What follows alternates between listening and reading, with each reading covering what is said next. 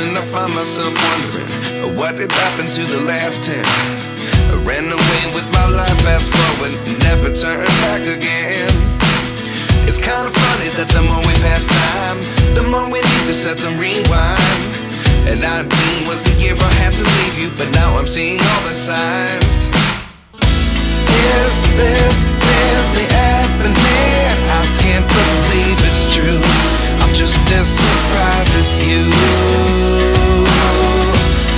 Is this really happening?